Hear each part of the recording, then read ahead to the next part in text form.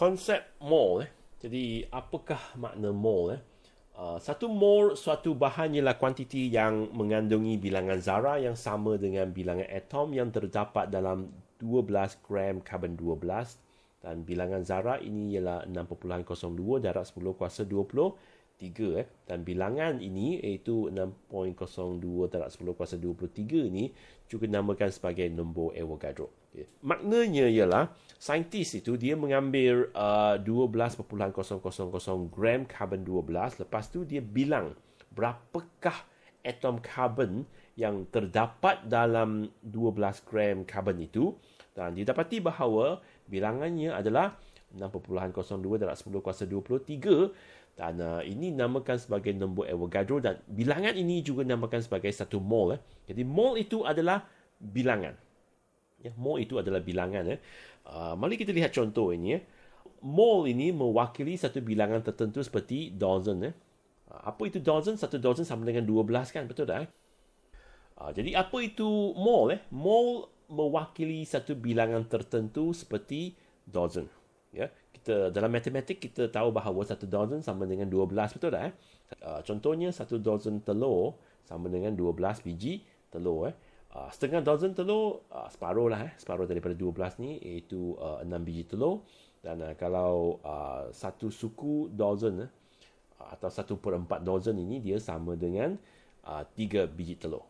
Jadi dozen itu mewakili satu nombor iaitu 12. Begitu juga dengan mol. Satu mol itu juga mewakili satu nombor. Satu mol ini dia mewakili nombor 6.02 darab 10 kuasa 23. Contohnya, satu mol atom. Satu mol atom sama dengan ini 6.02 darab 10 kuasa 23 atom. Jadi mol itu adalah bilangan. Satu mol, ini bilangan dia. Kalau setengah mol, maka separuh lah daripada ini, iaitu 3.01 darab 10 kuasa 23 atom. Dan kalau 1/4 mol, maka dia adalah separuh daripada inilah.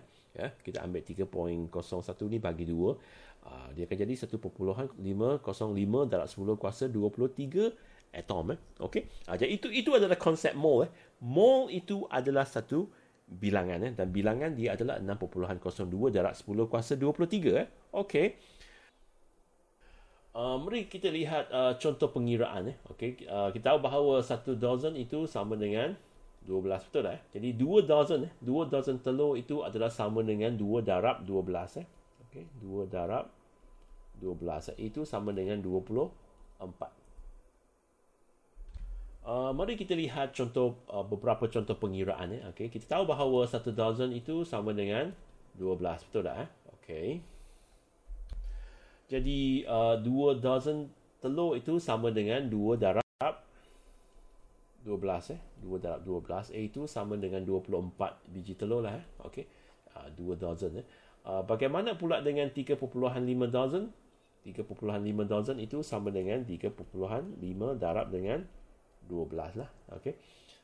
Ini sama dengan 42. 42. Jadi 3.5 dozen telur sama dengan 42 biji telur. Okey. Bagaimana pula dengan 2/3 dozen telur? 2/3 dozen tu 2/3 darab dengan 12 lah. Okey. 3 dengan 12 ni kita perlu ringkaskan jadi 4. Jadi 2 darab 4, 8. Okey. Jadi 2/3 dozen telur itu sama dengan 8 biji telur. Okey. Bagaimana pula dengan yang ni? 6 biji telur tu sama dengan berapa dozen? 6 biji telur. Kalau kita diberi bilangan biji telur dan suruh kita cari bilangannya dalam dozen tu, apa yang kita buat adalah kita bahagikan 6 ini dengan 1 dozen lah. Okey. Jadi 6 bahagi dengan 12. 6 bahagi dengan 12 tu 1/2 lah. Okey, 1/2. Jadi 6 biji telur tu sama dengan 1/2 dozen. Okey. Bagaimana pula dengan 36 biji telur? Ini sama dengan berapa dozen? Jadi 36 bahagi dengan 12. Ini sama dengan 3 dozen lah. Okey, jadi 36 biji telur sama dengan 3 dozen. Okey, bagi 18 biji telur tu kita ambil 18 bahagi dengan 12. Kalau kita ringkaskan dia, kita bahagi dengan dia dengan 6 lah. Jadi ini jadi 2, ini jadi 3. 3/2. 3/2 ini sama dengan 1 per 2 atau 1/5 lah. Okey. Jadi 18 biji telur ini sama dengan 1/5 dozen telur. Ya, okey. Ini adalah cara pengiraan dia. Okey.